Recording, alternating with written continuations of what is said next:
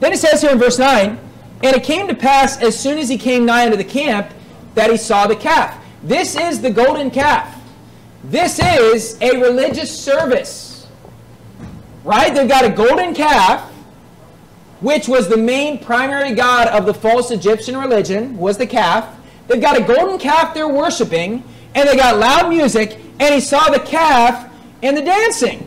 So what do you got? You got a Pentecostal church service. Right? You've got the loud music, you got the dancing, and it's a religious service. Explain to me what that is. Actually, I'm wrong. It is a charismatic Catholic church service. Because they got the idolatry.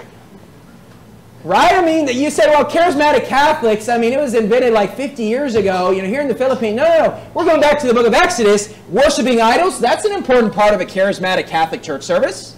Dancing, that's an important part. Loud rock music, that's an important part. I mean, this is the charismatic Catholics in the Bible. I mean, Aaron was the first pastor of the charismatic Catholics. There is no new thing under the sun.